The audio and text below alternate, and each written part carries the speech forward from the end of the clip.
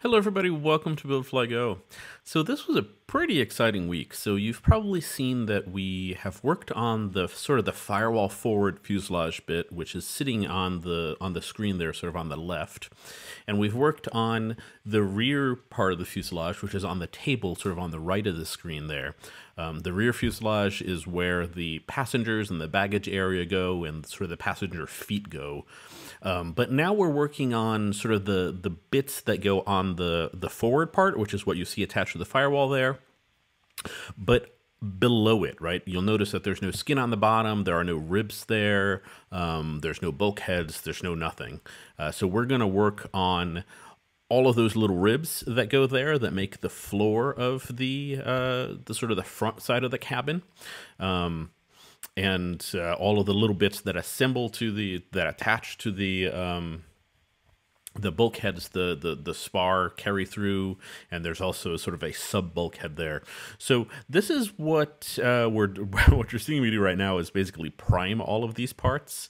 And then go back through and sort of rivet them together. This is sort of my favorite part right here is once I have parts that have been primed. I keep saying favorite, like I have favorite parts. Like I love all of this, but maybe not so much the priming. I have all of the parts ready and primed and drilled and ready to go, and I start sort of riveting things together. And you can see I make little assemblies that are on the table right there. You see those are all riveted together, and they have their nut plates on them, or whatever they need.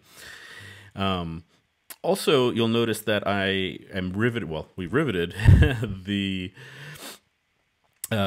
tunnel openings that I talked about last time, and this is the floor of the part that we're working on. Right, it's the floor that attaches to the firewall forward, or I guess the firewall and rear of the firewall.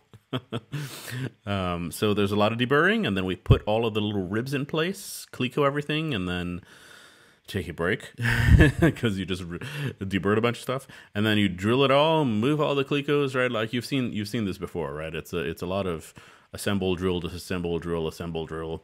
And here we go. This is starting to look like an airplane part. So you see that sort of sub bulkhead right there in the middle. Yep, looks like, yeah, and we had to drill the ribs, the sort of the firewall tunnel ribs, which is why it's tipped up, and then we'll tip it back down and get everything else drilled and in place. And as I said, disassemble, deburr, reassemble, disassemble, deburr, reassemble. And the wing spar carry through is attached to there, right? Because this actually mates to the rear. You see there's a spar carry through on the part on the table in the back. So those two sort of mate together, and you're going to see this happen very quickly here.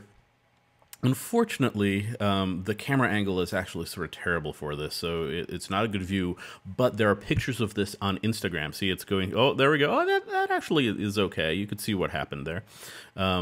There are pictures of this on Instagram, much better view, and you can see Mary taking pictures of it. So go take a peek at that. You'll notice that we actually bolt these together, and I don't use the final close tolerance wing bolts because A, those bolts are really expensive. Oh, that looks great. Look at that. Those bolts are really expensive. They're hard to find. Vans is pretty much the only source for them. And I don't want to scar them up, right? The close tolerance bolts are really tight in the holes, as they're supposed to be. So I use hardware store bolts that I carefully clean up so that there's no burrs on them that won't damage the holes and things like that. And but here we go, deburring everything, and then killing time because I don't terribly enjoy deburring. So more deburring, dimpling, drilling. Yeah, it looks like there's a bunch of dimpling going on there. You'll notice that I have the pneumatic squeezer that I got, and I've started using it a lot more, but I haven't really been using it for dimpling. Oddly enough, very often, because it doesn't squeeze as hard, which is interesting. I still need to figure that out. There will be a video on the pneumatics and comparing it to the regular squeezer. I'm still sort of on the fence, honestly. I think I still need to get a better regulator for it to actually make it work a little better. I don't know. More on that later.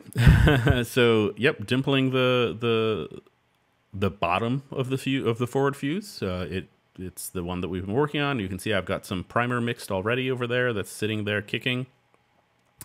And then while I have time to burn, I'm just dimpling everything else to get everything ready. It looked like magically all those parts got scuffed, but of course we're doing this in the house now. Actually, we're scuffing and cleaning parts inside our guest bedroom in the house, in our guest bathroom in the house rather. So you don't see it there. It actually turns out that it's a pretty good spot to do it, so that worked out well.